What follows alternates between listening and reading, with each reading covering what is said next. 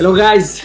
Hello, everyone. Welcome to another episode. Today, we speak about something that I believe it is going to be revolutionary and will change the food industry, which is actually something really, really important for all of us because we all love food, right? We all love to eat. But I found a great person. A couple of days ago, I went to an event and I met a guy was actually a very young guy. He's 22 years of age, but super clever, super smart, and his intelligence made him create a project uh, that he will be talking about. Actually, we will dissect that. But before anything, thank you so much, Vassily, for coming to our podcast. How are you? Well, I'm doing great. I'm doing great. Lovely day. Lots of work. Started on a couple of new projects, advice on them as well. So, a lot of things in the pipeline. You're super hyperactive, right? Yes, I get that a lot. I get that a lot. So Yeah, my mind always goes here and there, and yeah, I always come up with ideas to solve problems. that's the beauty, and that's a magic word to solve problems, a magic word. Before anything, I would like you to introduce yourself. We have a tradition here at the NFTiST, and we ask our guests to introduce themselves so we know exactly who is Vasily, what is he doing, what is his background, and how everything started and why. So please. Absolutely. My name is Vassily. I am 22. I've worked on a ridiculous amount of projects in Web3 and Web2. My whole journey in the blockchain industry started when I was about 11 years old, when I bought free Bitcoin for $16.67, right? Great catch, but the password is long gone. So, so that one was an experience. But back then, I was fascinated about the capability of being able to move money across the platform, across the world, without any government intervention, because my whole family's been in government, so I was raised in government. So, seeing from that perspective, I also wanted to be a salesperson. So when I became 18 years of age, I decided to move out. Before that, I've lived in 6 countries before that happened. So I moved out at the age of 18, came to London, started pursuing a career in sales, and I used to work for a very big corporation owned and created by the founder of Uber, a food tech company. And there I met a lot of lovely people. I helped grow the team of SDRs from 8 to 40. So I met a lot of lovely, lovely people that I was able to teach and help advance their sales careers. And one of them had a genius idea because he knew I was loving blockchain. I got back into it in 2020 with wanting to understand more about the concept behind it and how everything works because I thought there was a lot of unsustainability inside all these projects. Yeah. And from that point onwards, he knew I was a lover of the industry, so he had a play to earn project. And there, my whole story of getting really into blockchain kind of began, and my progression just went through the roof. Right? Which is great. Congratulations. I mean, for it is really impressive. And even though when I met you, we have to mention also that you are speaking 6 languages, right? Yeah. I've heard you doing so in Italian, in a couple of languages, also in German as well, and that's really impressive. More impressive is that at your age, you have done a lot and you have gathered some experience and some knowledge. And congratulations for that. I have a great respect Thank for. you so much. Now we will directly dissect a project that you're working on, and correct me if I'm wrong, but that is the MetaFeast. Yes, MetaFeast. Okay. Let's dive in and tell us a bit. Tell us a bit actually about the concept. What is that the MetaFeast is doing? Okay, simplest terms possible. MetaFeast is an on-demand food delivery platform, right? So food at any point in the day and night that Yeah, you can tap from your phone, pay in any cryptocurrency or Visa, American Express, any fiat way amazing. to be able to get your food to you from the nearest driver within 25 minutes. Okay. Let us know a bit more. How is this possible? How So this is work? possible. Okay. I'll go a little bit into details. That's where the dissection process starts. Yeah, we want to understand exactly how You, did you you guys want the IP? I got it. I got it. understand exactly. Okay, Yeah, so we want to provide knowledge for people with the NFTs, and we want to help people understand how easy it is actually to create something beautiful that can provide value for businesses, but also for people, and also in an up and coming world like the Web3 one. So that's why. okay. I believe then the first thing to mention is from an educational perspective, I see a lot of projects that go in and try to build a token and release a token, and they believe their project consists of this token, and the DAO is this very, very important aspect. Well, it's being pushed forward way too early. Now, with NFTiST, we don't have a token initially. We won't have a token. A token will come within phase three. But the whole concept is that there is different layers of chains, right? So how do you actually facilitate for all these types of transactions to be happening simultaneously, right? Oh, in Solana and Ethereum, right? You're able to accept everything. Bridges are hackable, right? You can have your blockchain, you can have the smart contracts, you can have the bridges getting there. And Cosmos does a very good job, but that's why I call Cosmos the grandfather of Omnichain, right? Because it was the first layer zero to be able to facilitate for all the bridges. Yeah. Now, in a modern world, hackers are getting advanced, right? Because that's how the world works, right? If we try to fix something, they always find a way to break it, right? So Omnichain actually gives the operability of having the highest level of security at the lowest fees, right? So as an EVM contract, smart contract starts, it merges into a heterogeneous chain like Solana to be able to take its verification, to be able to take its commission process of centralization, so it's semi-centralized, and the security of Ethereum. So then it merges back into EVM to finalize the contract. So like this, it still looks like it's on a one verification scale, but the verification is at Ethereum level, which is beyond 3,000 verifications, Yeah. at the cost of the Solana transaction and at the speed of that transaction. Which makes the process work actually very fast, right? Almost immediate, yeah, almost instantly, like you say.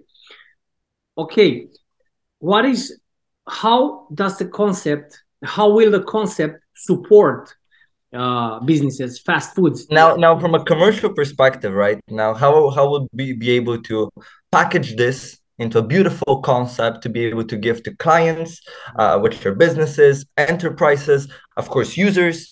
Now, this is there's a lot of thought that has been given into this. There's been months of work. The white paper is beyond 50 pages, right? It's still being finalized. For Monday, Monday is the release.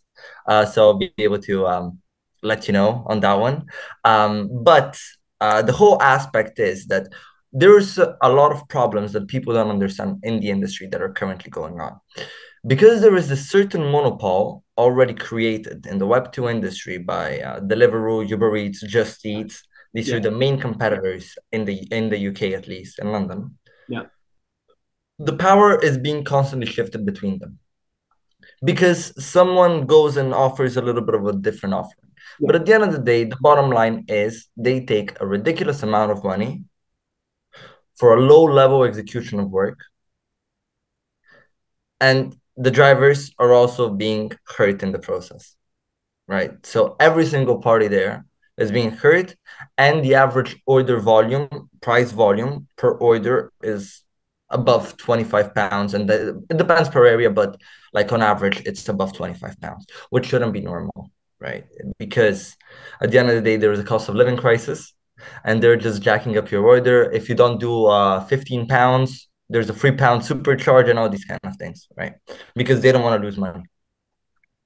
Now, the thing is, these companies haven't been profitable since day one.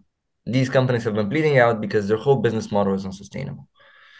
When you take the perspective of having these companies charge 35% to a restaurant, right? And I come from an experience of on-demand delivery restaurants, so dark kitchens. Yeah. when you have a concept like that, and these delivery partners take 35%, then there's the rent, then there's gas and electric, then there is the food itself, then there is the staff, right? Even though the staff is like 2 people compared to like 8 people, right? You're not, first of all, you cannot scale because you're not getting paid fast enough. Second thing, you're getting robbed outright. Kind of make it, yeah, it's a fact also. And third thing, there is no validation, there's no verification nor validation of the drivers. Yeah, true. Oh, I think we're lagging. Yeah. Yeah, we're Sorry, lagging. I I thought we see. were lagging. It's good. Uh, So you said okay. no validation and verification of the drivers also. Of course. Okay. If you've seen the onboarding process of a driver, it's extremely simple. You can become a driver tomorrow. Because of blockchain, right? And it makes sense. Yeah, but the thing is, no, like at the end of the day, like if you put on the blockchain, there needs to be a way to record the information, because this data that you're getting from the drivers, you need to be able to validate, and also the reviews on how they perform, so if there's any pattern, you're able to use machine learning to verify it, but it's always on the blockchain. This data cannot be Yeah, altered. modified, edited, right? Exactly. Again, I would like to simplify it a bit, and Okay, let's. I'll give you the pointers, the 5 points. You want 5 points? No, I want to ask you one thing. Of I have course. a fast food shop, yeah. Mhm. Why would I come to use your platform app? Why would I come to NFTiST? Absolutely. Well, first of all, if you want to come to us, first of all, we need to launch in your area, right? But the second we launch in your area, the key benefits are the 5% commission. Instead of 35% commission, we take 5% commission. Okay. Instead of you needing to rely on to harassive, unsustainable drivers, all of our drivers are vetted, right? So there's a whole qualification process to become a driver. And we have third-party providers, which have specialized in this field for years. Second thing, you can scale. You can actually scale because you get same-day payments, right? There is no more 2 weeks waiting, refunds, and all that kind of stuff. Everything is same-day payment. If an order doesn't go through because it was someone's fault, the person at fault will be taken into consideration. Like, for example, if you didn't put an extra box, but there is a verification process throughout every step of the way. So you take a picture when you put everything, when you close the bag. For the closed bag as well, you take a picture. There's always a point of verification. So then we can come back and track who made the mistake. Because if it was the driver will be charged. If it was the customer will get a negative point on his in the blockchain on his data. Exactly. But the crypto market is not regulated yet, right? So I'm a classic business. I'm a fast food. You would be able to also get same day fiat. That was the question. But how do you solve this issue through an exchange? We have off-ramping providers. We're currently speaking with about 4 different off-ramping providers, and currently it's just a selection process. But all of the 4 that we've selected currently have the capability of solving that issue. Now, this is one of the things I've seen a lot of founders actually make a great mistake in. Web3 is all about community. It's all about collaboration and community, right? Why is everyone trying to fix every problem in a company when I know that I can go out and find someone who's fixed that problem already? And you're putting together, you know what I mean? You're putting together the pieces, right? Exactly. Why would I go now and spend a ridiculous amount of funding, to go and fix an off-ramping solution? Yeah. Then it might not work, you know? And it's exactly, and it's not proven as being something that really works. And you would waste also time, a lot of time, not only funding. Very interesting here. When do you start the project? When do you plan to start the project? So MetaFeast currently is being well worked on from every possible side. So currently we have recruited a couple of people towards development. We're currently going over like how it should look and all those kind of first initial basic stuff. In regards to the OmniChain provider, we're already in discussion with a provider. I cannot mention them as of yet publicly. We are also in negotiations, final stages of negotiation with our third-party delivery provider, which does all the verification and onboarding. So those are in final stages. They have a huge, huge driver base. That's all I can say.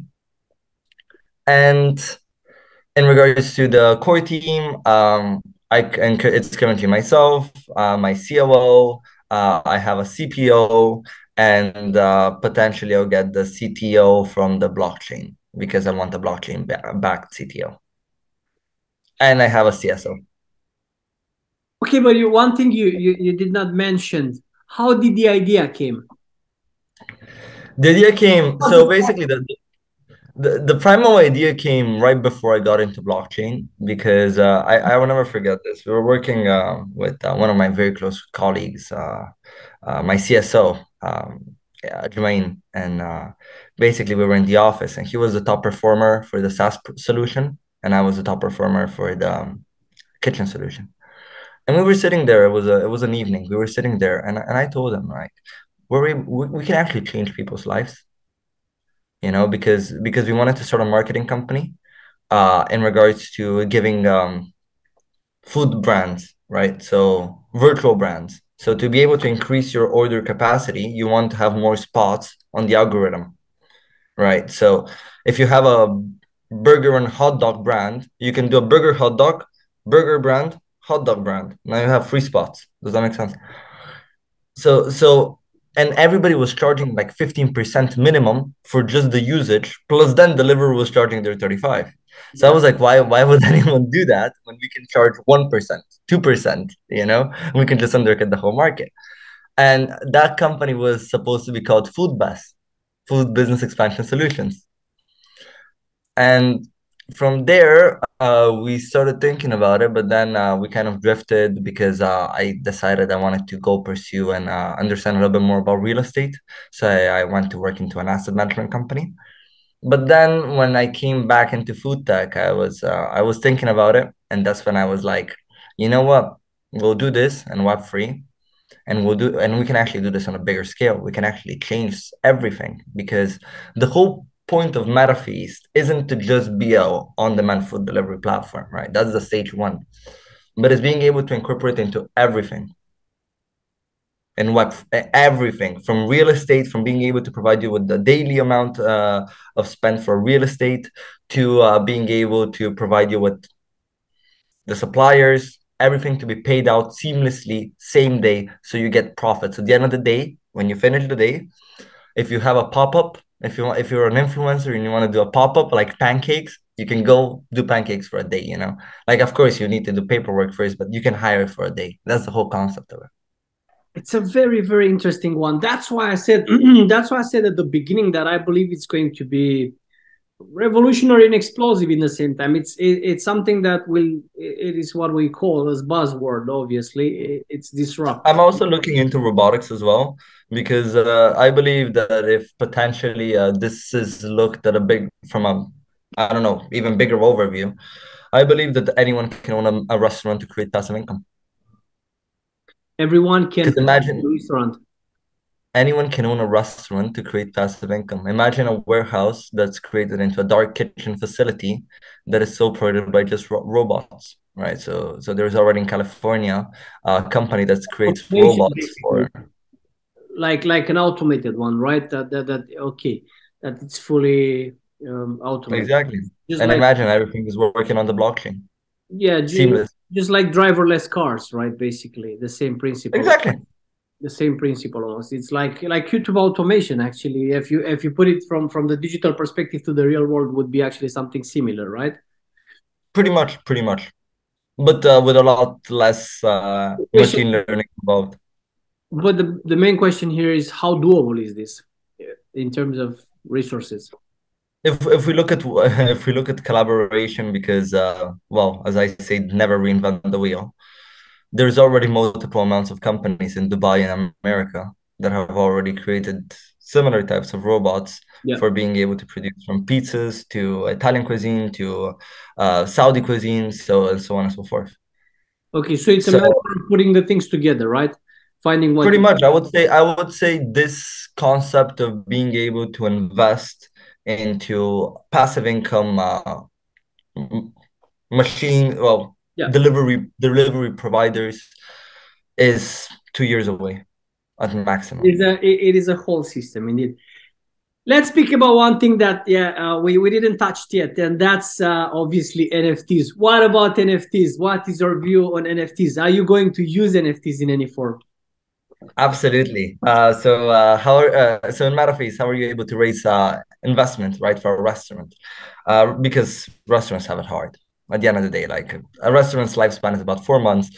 They're the people that have it the hardest, right? They're spotty salesmen that come in, they sell them bad ideas, and it's less even than 4 months.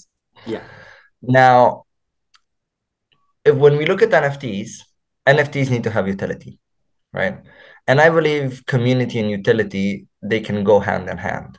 As imagine if you're a restaurant and you want to raise capital because you're expanding, right? And you're able to reap and you're able to have money every day coming in, right? But you need to build a community and you know your brand is good enough, right? Because you need to pass a certain set of qualifications. yeah. You need to know your brand is good enough to release an NFT collection onto the MetaFeast platform where people, when they buy and stake your NFT, they get a percentage of your daily earnings. There's a cap out percent from your daily earnings of up to 20%. That's like passive income for them. Exactly. When it's staked, it can earn passive income because you're a brand supporter, so you should receive something for it. Yes, the NFT might cost £2,000 or 5,000, depending on, of course, the restaurant's price and their fundraising goal. But at the end of the day, they're able to generate a new source of immediate funding. That's a brilliant concept. The technical question here is about securities because sharing finance in every form using the method of NFTs, at least now at this stage, it's quite difficult, if you know what I mean. Of course. But this is why, if we look at one of the new proposed smart contracts, uh, 651, I think. no, not 65. Yes, I think it might be of the new royalty distribution contract. I think that. That's across. Yep, yep, exactly. So with that one, it's absolutely seamless and there's no problem because it's being facilitated as well by the Omni chain. So it's all in that smart contract. So it's absolutely fine. Okay, That's already been thought of. that's why I'm asking because most of the people would love to do this, and it's actually something really great. I believe it is really great because once you are supported by a community of great people, you obviously want to give back and add more value to their service because they're helping you, so you have to help back uh, Absolutely. with a plus, right? This is the normal way. Okay, we got it. Thank you so much. Thank you for your time. Thank you for the value that you And I share. just have to mention one thing. June 8th, we're launching Marine Guard, right? The When? charity June 8th, we're launching Marine Guard on Okay. the World Ocean Day. We're launching 100% fundraised NFT charity. So 100% of all proceeds of all profits, sorry, are going to charity, and it's going to be the most explosive project of the UK NFT scene. Why So is stay that? tuned. Why is that? Why? Because we're the first ones to go into corporate offices with reporters. So any media outlet is invited into it to come in with us and just tell them how great they are. And of course, tell them why they should support cleaning the ocean. So finally, they can be forced to give back. That's really great. Congratulations. It's a good cause, and I believe that this is very good to give back to this world, right? To make everything Exactly. way more beautiful and great. And congratulations. We will be supporting that also. 100%. You have our support as well. And guys, don't forget, if you want to support, this is the right moment. This is Web3 about, right? We have to support each other. So this, in the same time, you see, I would say that even though we buy things from one another, I don't see it this way. We don't buy things from one another. We support one another, right? Because when you buy something from me, you support me to build something so I can give back also. But when I buy something from you, I also support that as well. So I believe this concept of buying and selling, if we see it from the perspective of helping each other, giving ourselves a hand, would be even more better and would really change the world in a better way. Thank you Absolutely. so much. Thank you so much, Vassily. Yeah, thank you for being part of the podcast today. Always a pleasure. And we will definitely keep an eye on everything that you do, because again, I believe in you, I believe in your project, and I'm 100% sure that you will succeed, because I know you have the drive, you have the discipline to do so, and obviously the knowledge, especially at this age when you still have so much time to work on every single step and all the bricks that you're putting together there. So stay tuned, Thank guys. you. Make sure that you check his links. I will leave the links below so you can have a look on everything that he's developing, and also his LinkedIn as well. And till the next time, stay united. That's important. This is Web3 about community. Thank you.